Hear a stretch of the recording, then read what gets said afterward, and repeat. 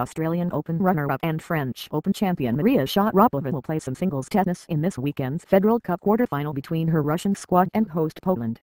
Saturday's opening singles rubber will pit world number 8 former Wimbledon runner-up Agnieszka Radwanska against two-time Grand Slam champion Svetlana Kuznetsova, while the second match on day 1 will have the world number 2 former top-ranked Sharapova taking on Radwanska's younger sister, Urszula. The 5-time major champion Sharapova is 3-1 in her career Federal Cup singles matches, including a win in her last appearance against Spain in 2012. Sunday's reverse singles have Sharapova battling Agnieszka Radwanska and Kuznetsova facing Urszula Radwanska, while the potentially deciding doubles rubber pits the Russian tandem of Anastasia Pavlyuchenkova and Vitalia Diatchenko versus a Polish duo of Klaudia Jans-Ignacik and Alicja Rosolska. The Russians are captained by Anastasia, while Poland is guided by the matchwinner Rosolska.